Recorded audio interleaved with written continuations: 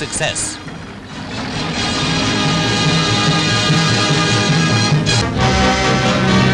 Pictures taken at Hungnam provide the latest film news from Korea. Here in the harbour lies the rescue fleet, ready to evacuate the United Nations 10th Corps after its fighting retreat from overwhelming numbers of Chinese Reds. Priority, of course, for the wounded, many of them victims of frostbite.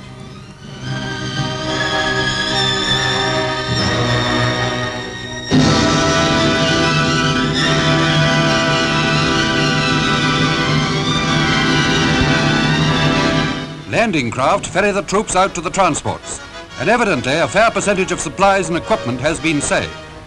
While the evacuation was being carried out, a rearguard force fought to hold off Chinese communist armies from the beachhead perimeter. The plan was to fly them out later.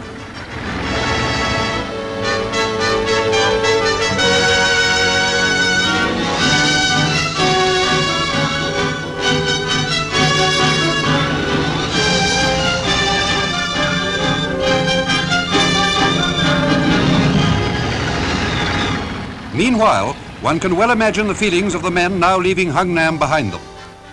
They'd been through incredible hardships. They had successfully broken out of the enemy trap.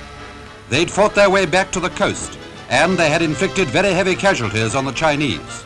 For them, it was the end of a gallant exploit, but the end of the Korean story itself has yet to be told.